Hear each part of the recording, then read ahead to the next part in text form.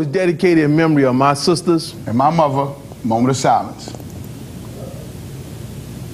Let's get it cracking. All right, look, today we got a great one. It's age-old interracial dating. Yo, how would you feel or react if your kid brought home somebody of a different race? What? Yeah. How would you react? But you know what?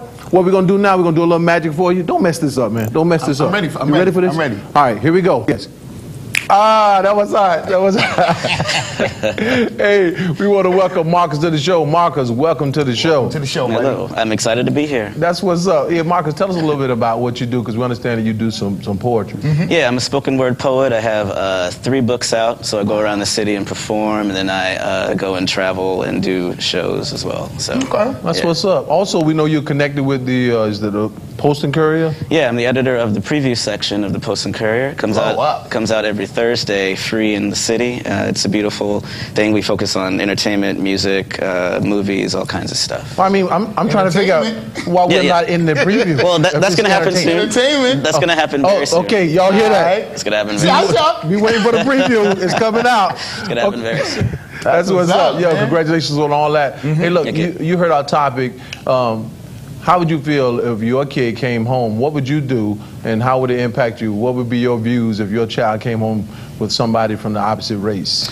First of all, it would be kind of scary because I don't have any kids, so that would be scary if a kid came. I'd be like, no.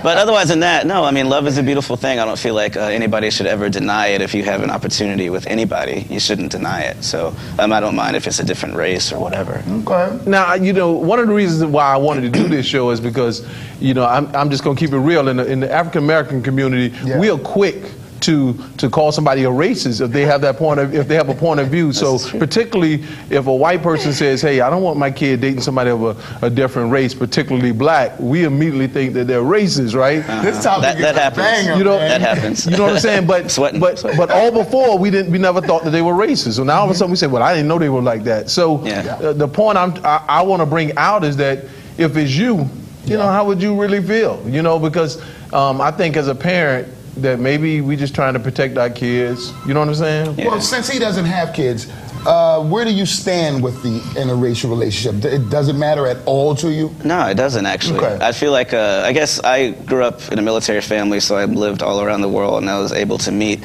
a lot of different types of people. So for me, it's more about your personality and less about what color skin you are, you know.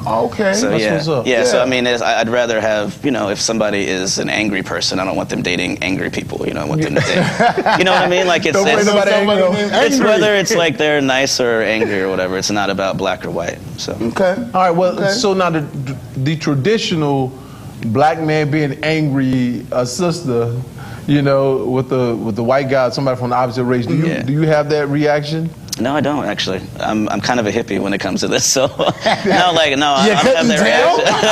I know by my hair. No, you a hippie. But no, like it's just I just feel like, you know, that is a great thing because over time our whole society is going to evolve, or that's not even going to be an issue. So that's what I think a lot, because you can just see, you know, you meet more people, the world is bigger. Yeah. I just think soon everybody's going to be just one people. You know what I mean? Yeah, no doubt. True. That's my John Lennon moment. Nice. Nice, man. And with the administration, you know, things are changing. So I feel like people's conscience is sort of changing. So. Yeah, because you know everybody's saying that we have a black president, but we got a biracial president. Yeah. You know, that's the beautiful thing about it. Take it where you can get it, brother.